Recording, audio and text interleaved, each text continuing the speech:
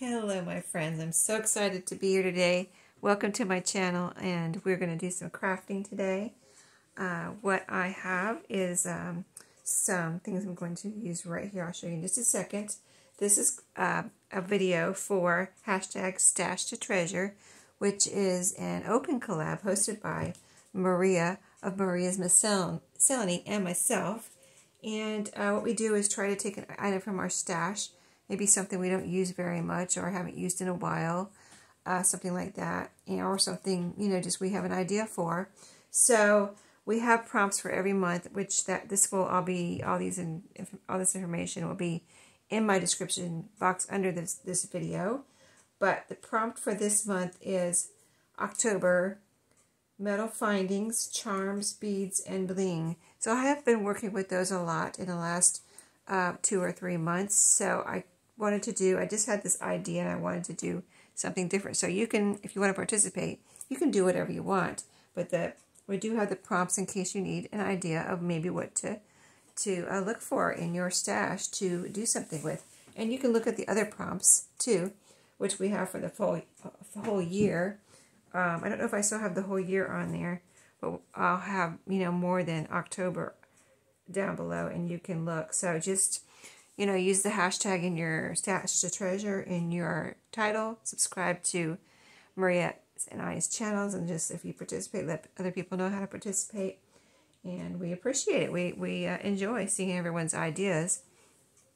So this kind of like just hit me as I was, I knew I had to do this video, and I had a couple ideas kind of rolling around, and I was looking for some playing cards in my, I have a little drawer here in my craft room with all my playing cards, or most of them in there. And I ran across these cards. This is from an old maid card game. And it's a pretty old, vintagey, real vintagey, does it have a year on here? No, it doesn't have one, but it's a good, old, it has some age on it. And I love the color too, this pink color. But it's just the rules for the old maid game. And what do you do with the rule card, right? And then I found another one. This might be from Old Maid too, another old maid game I have. So that's that one. And then this is from a Snap game, card game. These are all card games, of course. This says rules. Does this one say rules on it? No, this one just has an advertisement for like all the other games they make there. This one is rules for the Snap game. So, I don't know, something just hit me that said, make these into button cards. So I'm making button cards out of these rule cards for from the little card games. So I also recently picked up these little box of, they're called labels, and little pieces, papery pieces that you can use in collaging and in your junk journals and things to make little writing spots and things like that. Anyway, this is one of them.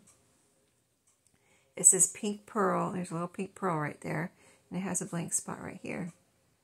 I just thought these were so pretty, and they look very vintagey also. And I put one on here, and it looks so perfect, and it just covered up like this little bit of area right here. So I can either glue these down, or actually these are stickers. Let me see if I can peel the back off, and we'll see how sticky they are. See if we need any more glue.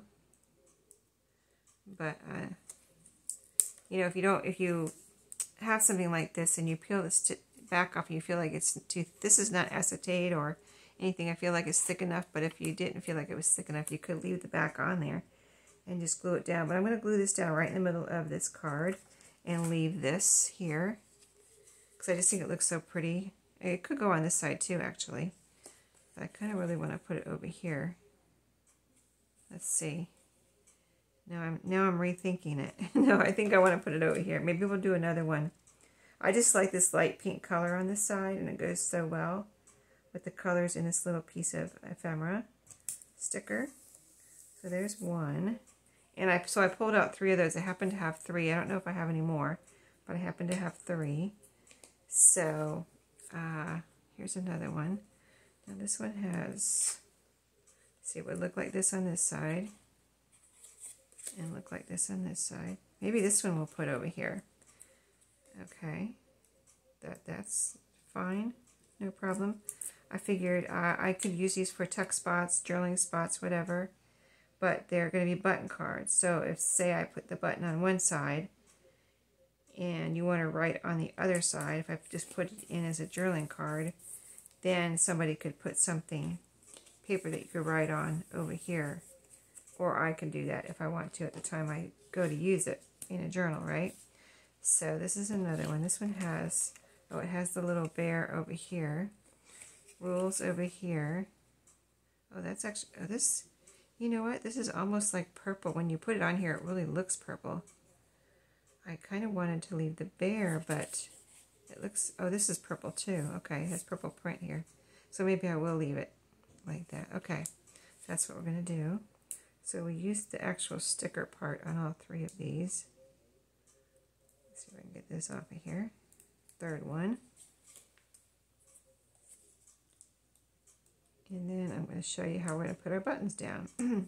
So I have made buttons cards before, and I made them actually, if you want to do a different way of making button cards, you can just use a piece of, I would use a piece of cardstock scrapbook paper and cut it up into like 3x4 journaling card size, and then you can sew buttons on or glue buttons on. I sewed buttons on, and they're actually the little cut aparts from a, they were really cute. I may have a couple left, but they were the little cut aparts from a paper pad, from a scrapbook paper pad. And they were cardstock, so nice and sturdy. There we go. We've got that purple print in the background. It looks really pretty. So let's get rid of these over to the side here. So next I want to put some thread through my button. So I've got a little bird button I'm going to put here. Another little bird button to put here.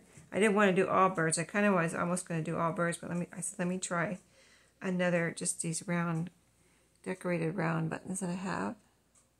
Blue one and a green one here. So I put, and they fit on here. So I'm just going to randomly pick out some embroidery floss. This is all the embroidery floss I had before I did a little demonstration for a company, and they said I could pick out something or some things, and one of the things I picked out was a huge bag of embroidery floss, because I knew that's all I had, and I thought when I use it once in a while for things like this, I mean, you don't use very much, it's going to last me forever, but I picked out a big bag, but I still am using this bag. I'm kind of like trying to use this one up, but I have used some if I need the color for the big bag I got. Okay, so somebody gave me a tip. Let me grab something behind me here. Let me grab something. I just thought about this. Okay, so somebody gave me a tip on threading, like say, you know how this is, see how, you know, the threads open up and it's kind of like a, almost, it's not frayed, but the threads are just opening up and you have to wet it or something or cut it off and start over. So I just read this today and I didn't clarify. I was going to clarify, but she said roll your embroidery floss like this or whatever. If you have thread, like another type of thread, maybe some kind of jute twine even, maybe it'll work on. But roll it in some glue. Okay, so it's like almost like you wet it, but you're using glue. So you're not using, you know, water or anything like that.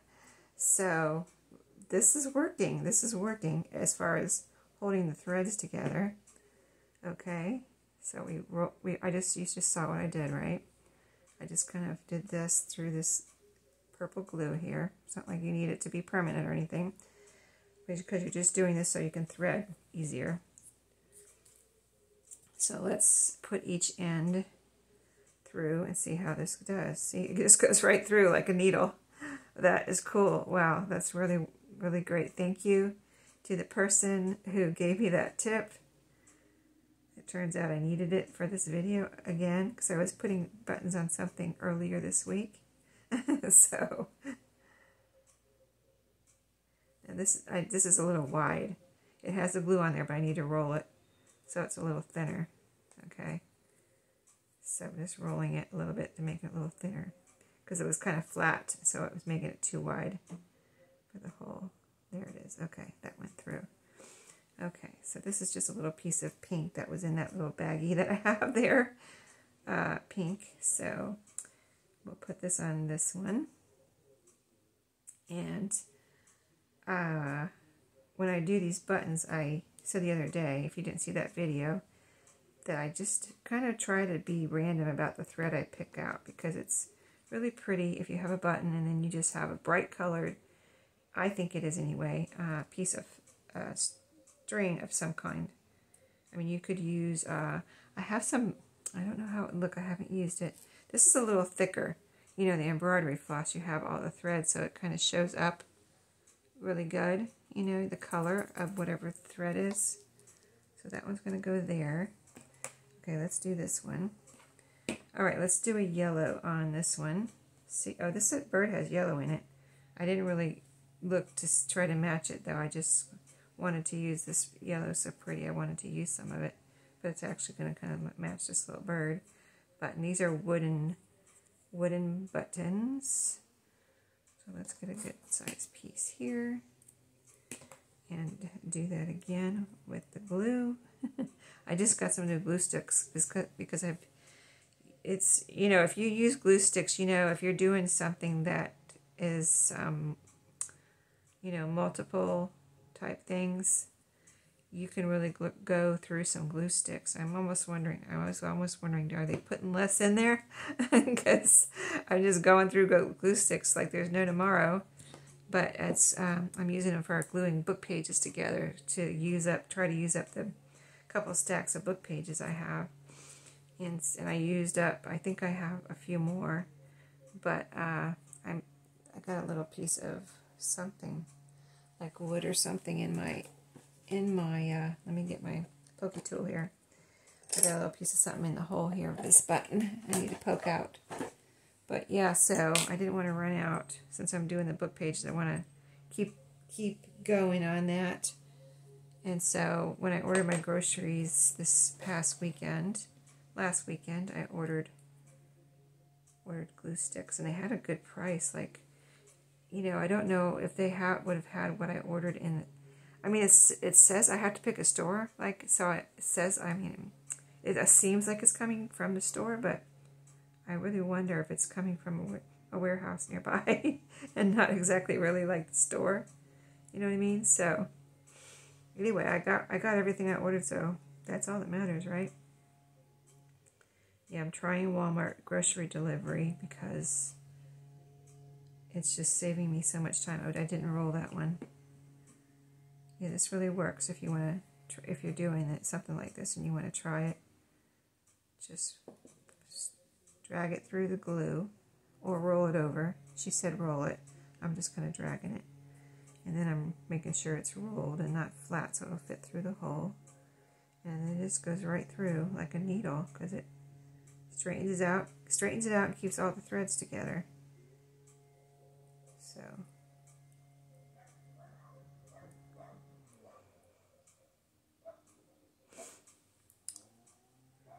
that's my son's dog outside, if you can hear it barking. My son's dog is outside. He has, he's got two dogs, Jazzy, the husky that you've seen on video before. She's appeared in a couple of my videos. And he's got the new puppy, which is a corgi. Jazzy doesn't bark. I don't, you know, my other son has a husky too, and what I'm told is huskies don't bark. If they ever make any noise, it's like they talk. You know what I mean? If you have a husky, you know what I'm talking about. Or they howl, or they kind of like do this talking thing. But but the corgi is a different story. It's a little dog, and she is a little girl, and she likes to bark at whatever she can bark at. So, but that's okay. I really don't mind it. Well, and she's quiet at night, so if she's outside at night, I don't hear anything. I mean, she doesn't bark at night. Like, she goes to sleep at night, so Alright, so that one's ready, that one's ready. Let's put 2 strings in here. And I'm going to randomly pick out a color. Let's do, well, I say I'm going to randomly pick out a color. Am I going to randomly? Do I have any pink left? Oh, I have enough pink. I might as well use this up. That would be great to get rid of a scrap of embroidery floss. So let's do that. Somebody's weed whacking too. That might be my son. He's just making all the noises today. This is Sunday when I'm doing this video. So it's the weekend when you got to get all that stuff done, right? Before you have to go be at work all day, every day. And it's a nice day too. It's well, it was really cool this morning. Like the weather, the temperature. And I don't think it was getting too hot today. I haven't been outside in the last hour. I was outside earlier, like first thing this morning. And like I said, it was really cool. I was like, oh, I'm glad I have a long sleeve shirt on.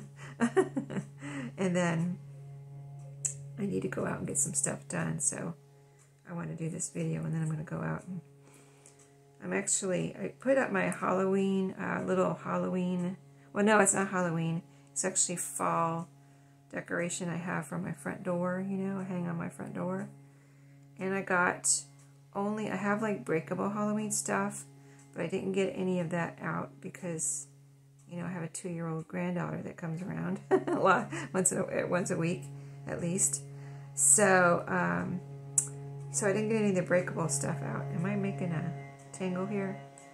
But I have some big plastic, I have a big plastic pumpkin and some vintage pumpkins that actually, you know, I kind of grew up with, that my mom gave me quite a few years ago now. I've been the keeper of the pumpkins from our childhood in the last, I probably had them for the last, I don't know, 20 years. So she gave them to me when she wasn't going to use them anymore. And I was grown up and had a house and all that. So anyway, I got those out. 2 of those. They used to have a light in the back of them. You can probably picture. One has a pointy hat. The other one just is a pumpkin head. The other one's a pumpkin head, and it has a pointy hat. So you've probably seen them. They're vintage. And then I have the big round orange one now that, I don't know if they sell them anymore, but I think the one I have is vintage. I got it at a flea market. So I don't have any more pink, so I'm going to do yellow on the other one. So they'll have 2 different colors of string. But anyway, I got those out thinking, oh, they're not breakable. They're not breakable. You know, we never played with them when I was a kid. Like, we never played with them. My mom put them out wherever, and there they were. They were decorations. I don't think we ever thought of playing with them. But my granddaughter, she's only 2, so she doesn't really have too many boundaries yet, unless we say no. And so I thought, okay, well, it'll be all right. She can play with my plastic pumpkins. But then she started dragging them around, and we have, you know, we live out in the country, so we have some rough areas, you know, around the house here. And as far as, you know, I have a concrete and brick sidewalk out front, you know, and stuff like that, just some other rough areas. And so I was like, I don't know about this.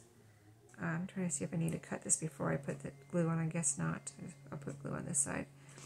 But anyway, after yesterday, I let her play with them yesterday.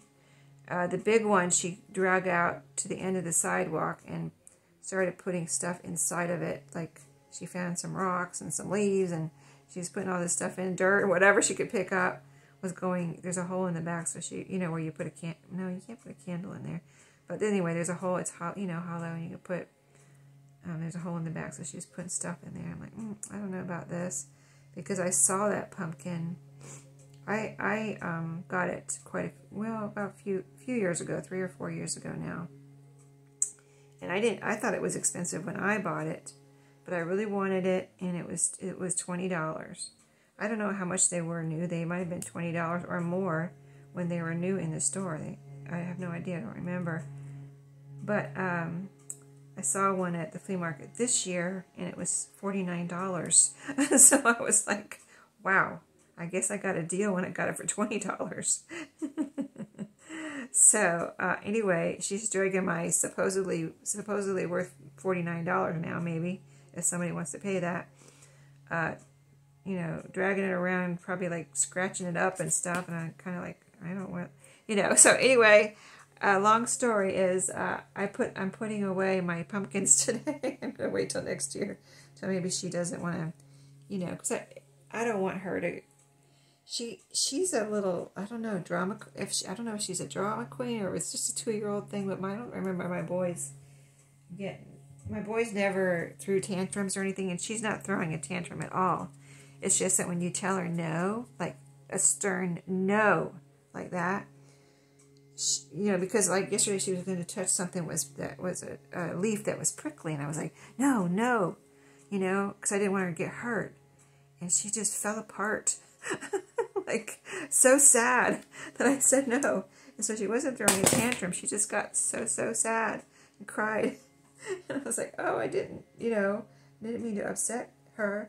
I just didn't want her to get hurt. So I had to give her hugs and rock her on the swing for a minute. She was so upset that I told her no. But you know, it's not like she's never heard no before, but it's just, she wasn't like that at first, like 6 months ago. But now that she's almost 3.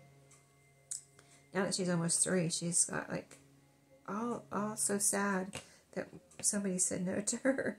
But the stern no, you know, if you just say no, or, you know, so what I'm trying to do is like, without saying no, if it's not something where she's going to get hurt and I have to really get her attention, I'm trying to just kind of divert her attention to another thing. But meanwhile, I don't want my pumpkins to get ruined, and I don't want to have to deal with like telling her she can't play with my pumpkins. So I'm just going to put them away for this year, and I'll try again next year. But, yeah, because she's not rough. She just doesn't, well, I don't know. She seems like she likes to take things apart, but then she can't put them back together. She's not, you know, she's only 2, so she doesn't, I mean, she might try to put it back together, but she's not quite at that stage where she can put it back together. As far as like something like that's not supposed to be taken apart. Like yesterday, she took a chip clip apart, and that probably can be put back together. I mean, probably a little bit tricky for me to put back together, but she sure, you know, for sure couldn't put it back together. So you saw what I did there. We're done while I was talking, but we glued down our little stickers, or we just stuck them down. We didn't put any extra glue on there. We put the thread through. And then I just put Fabri-Tac on the back of the buttons and glued them down. So now I got to use, you know, I mean, maybe you have some of these and you don't want to know what to do with them. Or maybe, you know, you've even thrown them away in the past, like you used all the cards and now you're left with, you know, what do you do with it? You can make a button card, or you can make a journaling card out of it. Of course, you can put something all over the back and have paper there and sew on it and decorate it. But anyway, here's my idea to make some button cards out of these little rule cards from vintage game cards. You can see how brown that is, but isn't it cute? I think they're adorable. And now I can use them as a little tuck spot, glue them on the corner of a page, or just stick them in a pocket or a belly band, wherever, you know, clip them on a page. And they're little button cards. These two look like I need to press them down and make sure they're flat. These two look nice and flat though. And with Fabri-Tac, they're going to be sturdy. So anyway, I hope you enjoyed that idea, and go make some button cards out of all your instruction cards or any other cards you might have laying around that you don't know what to do with. So anyway, thanks for watching. If you don't have the little stickers, just use a little piece of a scrapbook paper that you think is pretty and cut out a little piece like that, and then put the button on top of it, something like that. So yep, where there's a will, there's a way, right? So thank you, and I will see you in my next video. Don't forget to check out, by the way, Maria's video, and she always has great, awesome ideas. And if you search for the hashtag Stash to Treasure, you will find videos, and all of our videos from the year so far. We've been doing this for the whole year of 2023, and you can get, lots of great ideas for using things that maybe you haven't used in a while. Thanks for watching. I'll see you later.